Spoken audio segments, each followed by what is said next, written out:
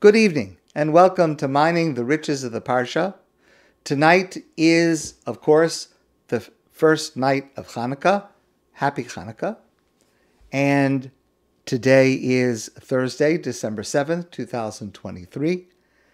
It is a great privilege for me to be able to be here with you tonight, and I'm grateful to everyone who is here and setting aside the time to study together.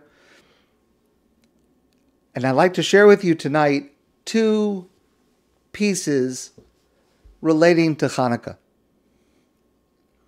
So on Chanukah, we add a prayer to our regular daily prayers, to the Amidah, to the Shmona Esrei, and the same prayer we add to the benching, the Birkat HaMazon, the grace after meals. And the prayer that we add for Chanukah is two paragraphs. The first paragraph starts with the words Al Hanisim. We thank God for the miracle of Chanukah. And then there's a second paragraph with a very brief description of the Chanukah story. Two paragraphs in every Amidah starting tonight through the end of Chanukah and every benching. Now, the same thing happens for Purim. Two paragraphs. The first one's the same.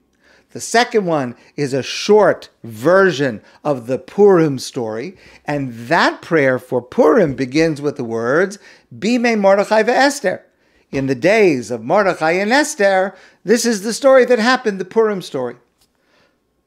Now clearly, those opening words, Bimei Mordechai ve'Esther, in the days of Mordechai and Esther, they don't only locate the Purim story in time to tell us when it happened. When did it happen? Bimei Mordechai ve'Esther, during the lifetime of Mordechai and Esther. So it tells us when it happened. But of course, it also tells us the two main characters. Mordechai and Esther were central to the story of Purim. For Chanukah, the paragraph begins, Bimei Matityahu ben Yochanan Kohein Gadol. In the days of Matityahu, the son of Yochanan, the Kohein Gadol, the high priest. So, again, this locates the Chanukah story. Actually, the Chanukah story occurs later in history than the Purim story. The Chanukah story takes place during the middle of the Second Temple period. The second temple, the second Beis HaMikdash, stood in Jerusalem for approximately 400 years. And the Chanukah story starts at about the year 165 BC. So roughly, approximately, the Chanukah story is halfway through the Second Temple period. The Purim story was earlier. The Purim story was before the Second Temple was built. So, Bimei Matityahu ben Yochanan Kohein Gadol, in the days of Matityahu, the son of Yochanan, the high priest, that tells us when this happened. As I said, about halfway through the Second Temple period. Now, this prayer, these words, identify Matityahu as the son of Yochanan Kohein Gadol, Yochanan, the high priest. The question is, why do we have to mention his father, Yochanan Kohein Gadol? Why not just say, Bimei Matityahu, in the days of Matityahu? Just like the Purim paragraph, Bimei Mordechai ve'Esther. It's just their first names. It doesn't give their whole genealogy. It doesn't tell us their father's names. Why is this different, since the structure of the two paragraphs for each holiday, the structure is similar? Why should this one give us Matityahu's father's name and not just mention Matityahu? So first of all, before trying to answer this, I do have to point out to you that there is a lot of debate about whether Yochanan Kohein Gadol is the Yochanan Kohein Gadol we know from the Talmud. In the Talmud, there is a person who is called Yochanan Kohein Gadol. He appears quite prominently in the Talmud. So is this Yochanan Kohein Gadol the same one as the one that's mentioned in the Talmud? Or is it another one? Yochanan is not such an unusual name. It could be that there was more than one person named Yochanan who was a Kohen Gadol. So we're not exactly certain, but I would say the consensus of commentators is that we are talking about the same Yochanan Kohein Gadol who is mentioned several times in the Talmud. So, what that means is, we know quite a bit about this father, Yochanan Kohein Gadol, the father of Matityahu. Let's assume for tonight that it is the same person. Now, first a historical note. The consequence of the Chanukah story, about halfway through the Second Temple period, is that a monarchy is established in Israel. The Hashmonaim establish a monarchy. It doesn't last for so long, but they establish a monarchy. Before 165, before the Common Era, before the Chanukah story, the Kohen Gadol was not just the highest spiritual leader of the Jewish people, he was the highest leader of the Jewish people. So this person, Yochanan Kohein Gadol, was a very, very significant leader. A very important person. In fact, the Talmud tells us that this Yochanan Kohein Gadol, Yochanan the high priest, he legislated 5 different pieces of legislation. Some of them were very bold, that made significant breaks from earlier practice.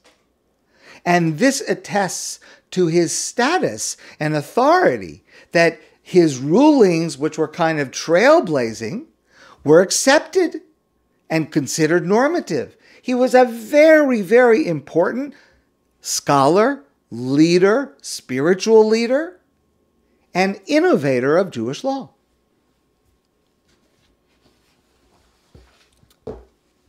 But with this identification of Yochanan Kohein Gadol as the person who is mentioned a number of times in the Talmud, comes great trouble. Because there's one place in the Talmud, it's in Masechta Brachos, that the Talmud tells a horrifying story about Yochanan, the high priest.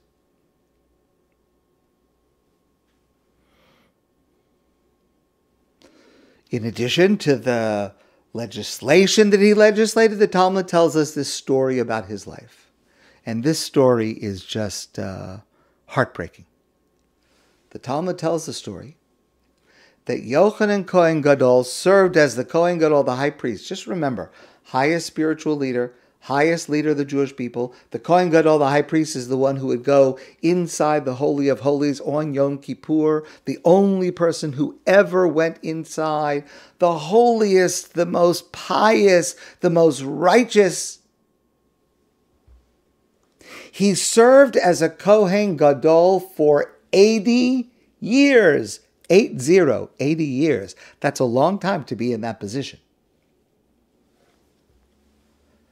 Says the Talmud, after 80 years, so he had to have been, 90, 100, something like that. After 80 years of serving as the highest spiritual leader of the Jewish people, he became a tzeduki, a heretic.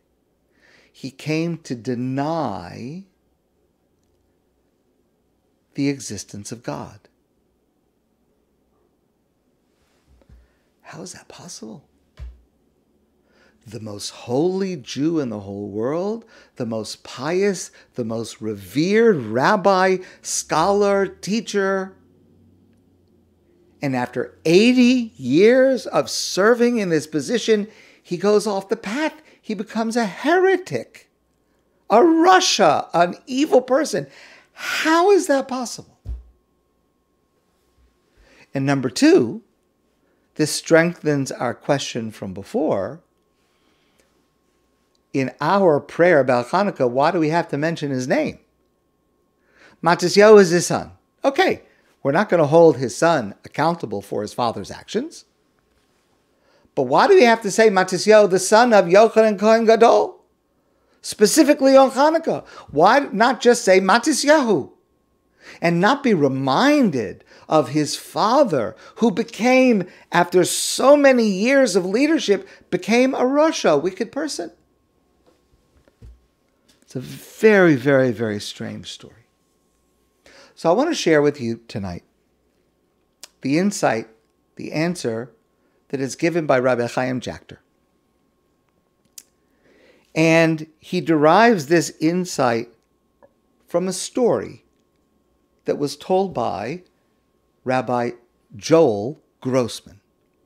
Now, Rabbi Joel Grossman is a legendary and revered teacher, scholar, educator in New Jersey. And this story that Rabbi Joel Grossman told was about when he was a teenager, decades ago. When he was a teenager, Joel Grossman, I don't want to refer to him like that, because he's such an important person. I don't want to just say Joel, but when this happened, he was just Joel. He was a teenager. Joel Grossman. He lived in Monsey, New York. And from time to time, Rabbi Moshe Feinstein and his wife would come to visit because their daughter and son-in-law lived in Monsey, New York. And whenever Rabbi Moshe Feinstein, the greatest authority in Jewish law in the world during his time, we've talked about him so many, many times, not only the greatest scholar, but one of the greatest characters, one of the most refined rabbinic figures in modern era, a giant. So whenever Moshe Feinstein would come to Monsey to visit, Joel Grossman would take him around. He would drive him. He would go with him. He would take care of him. It was a tremendous honor. And Joel Grossman, as a teenager, notices that Rabbi Moshe Feinstein would utilize every single second learning Torah. At this time, Rabbi Moshe Feinstein was in his late 80s. And Joel Grossman sees Rabbi Moshe Feinstein, if there's even a minute, he's opening up a Mishnah, he's opening up a Talmud, he's opening up a book, and he's studying Torah. Even during davening, between one aliyah and another, Rabbi Moshe Feinstein sits and learns for 2 or 3 minutes. So Joel Grossman, at the time, this teenager, he says to Rabbi Moshe Feinstein, he asks him, Rebbe, at your age, you are the undisputed greatest scholar of Talmud. You know the entire Torah. You have studied it many, many times. Why do you have to keep utilizing every single second to study more Torah? Haven't you finished by now? So I want you please to listen carefully to the answer that Rav Moshe Feinstein gave to this teenager, Joel. Because Rav Moshe's answer is stunning. Rav Moshe said to this boy, if Yochanan Kohein Gadol could become a heretic after 80 years of serving as the Kohen Gadol, the high priest, Moshe Feinstein could also become a heretic at the end of his life. Wow. Can you imagine Rav Moshe Feinstein in his late 80s and he decides he's not going to believe in God anymore? I mean, take whatever figure you want to take. Take whatever rabbinic figure you want to take. Take the most beloved figure, rabbinic figure in Montreal. Rabbi Zeitz, he should live and be well. Certainly one of the greatest rabbis I've ever known. Rabbi Shoham of blessed memory, certainly one of the greatest rabbis I've ever known. Take your pick of whoever's your favorite. Can you imagine that Rabbi Zeitz at some point would say, you know what, I had enough. I'm leaving Judaism. I don't believe in God. I mean, it's unthinkable. It's ridiculous. If Yochanan Kohein Gadol could become a heretic after 80 years of serving as a high priest, Moshe Feinstein could also go off the path after 80 years. What Rabbi Moshe Feinstein was teaching this boy by this answer is that the shocking conclusion to Yochanan Kohein Gadol's life tells us that we must be in a mindset of constant spiritual growth.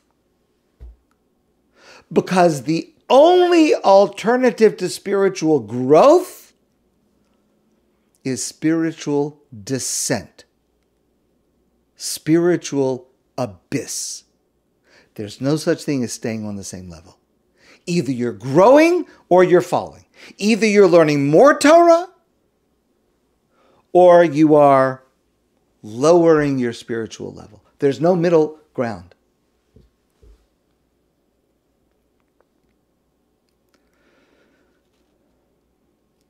This is, in fact, the message of Chanukah.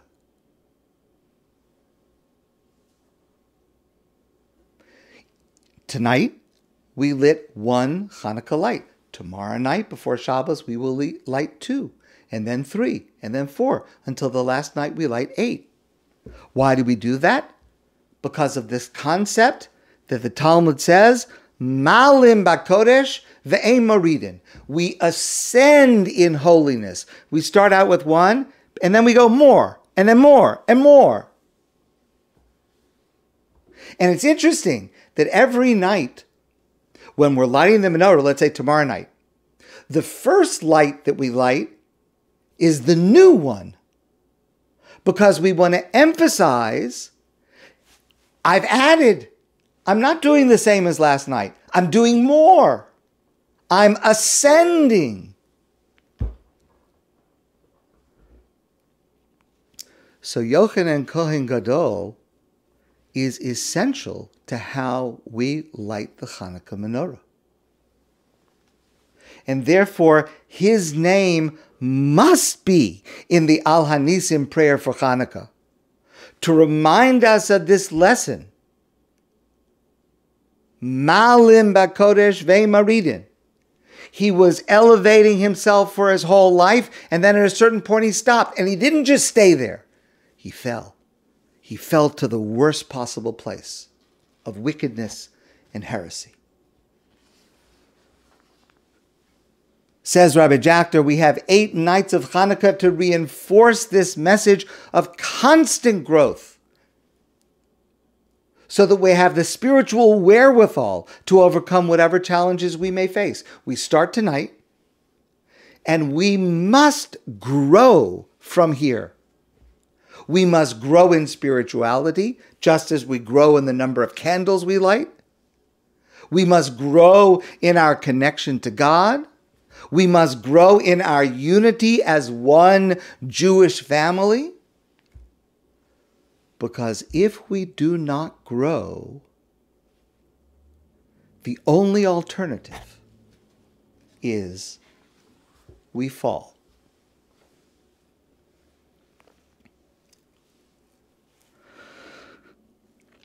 So again,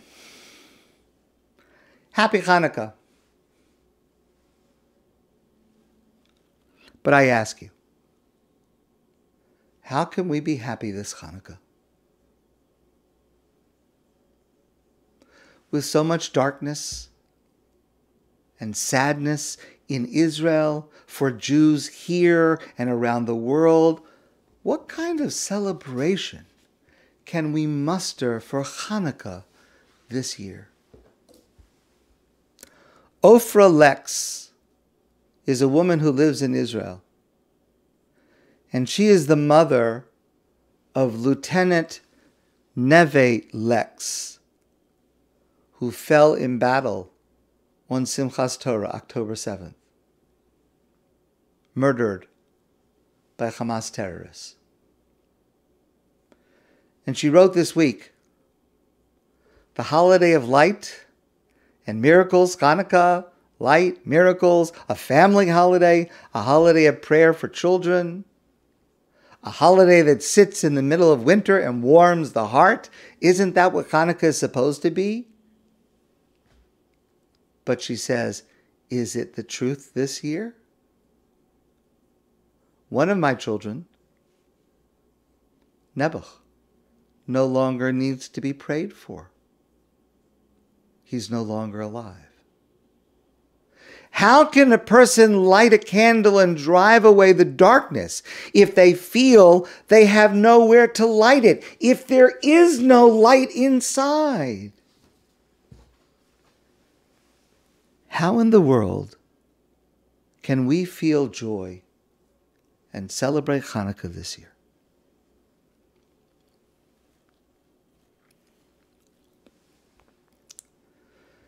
In 1931, on Chanukah, Rachel Posner, the wife of Rabbi Akiva Posner, they lived in the town of Kiel, a northern port town in Germany. And it was Chanukah. They had lit their menorah on the windowsill. And Rachel Posner took a photograph of the menorah. Opposite their apartment was the Nazi Party's regional headquarters with a large swastika flag hanging menacingly from the facade of the building. This photo, with both images, the menorah on the windowsill in the foreground and the Nazi flag with a swastika visible across the street. Surely you have seen this photo. It is an iconic photo.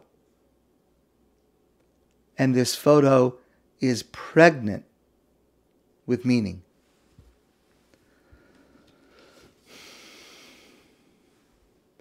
In 1933, just months after the Nazis came to power,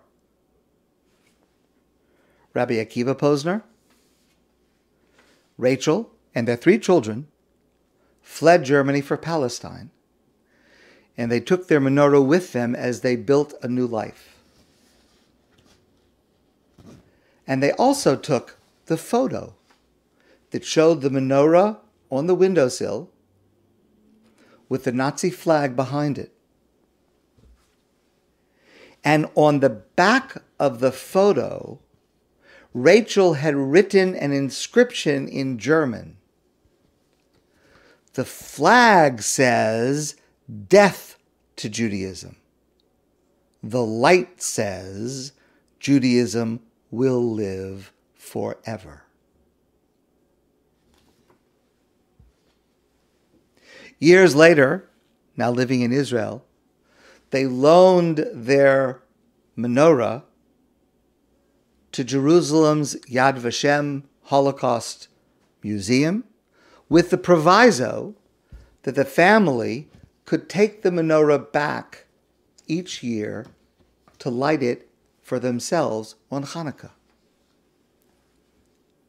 And more than 90 years later now, the Posner's great-grandson, Akiva Baruch Mansbach, who was named for Rabbi Posner, a few hours ago, he lit this menorah in his home in Beit Shemesh, Israel.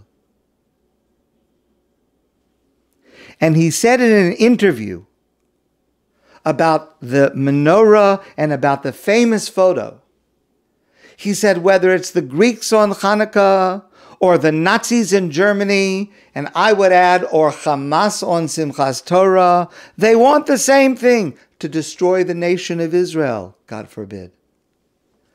But the menorah symbolizes the strength and continuity of our nation, the idea that it is strong and will conquer all its enemies. The prayer that we add on Chanukah begins with these words, Al Hanisim. Al Hanisim v'al ha'purkon v'al ha'gvuros v'al ha'tshuos v'al ha'milchamos she'asisa lavaseinu b'yamim ha'hem b'zman hazeh. So basically what that means is, for all of the miracles and salvations that you, God, have done for us, we thank you. We're grateful to you. We recognize what you've done for us. But it's very curious. We thank God for the miracles and the salvation and the redemption and the battles. We thank God even for the battles we fight. We thank God. How is it even possible to consider? We thank God for the battles we fight today, because this is not the Holocaust. We have friends and allies and supporters all over the world, not like in 1939. This was in clear evidence in Washington and in Ottawa. Because we have the state of Israel. Because we are defended by Tzahal, the Israel Defense Force, the most moral, the most spiritual, the most professional, the most committed fighting force in the world.